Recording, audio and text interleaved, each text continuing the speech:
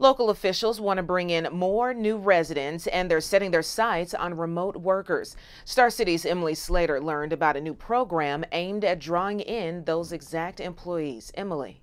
There's about to be a lot of new faces around Greater Lafayette, or at least that's the hope of a new initiative that would bring remote workers to the area. Indianapolis-based company Make My Move creates a directory of communities incentivizing out-of-state remote workers to move to their area, including our city of Lafayette. I caught up with folks working remotely at a local coffee shop. The thing I look for, is really a sense of community. That's why I come here. It gives me a little bit of distraction from the doldrums of working. Tony Allen is a graduate student.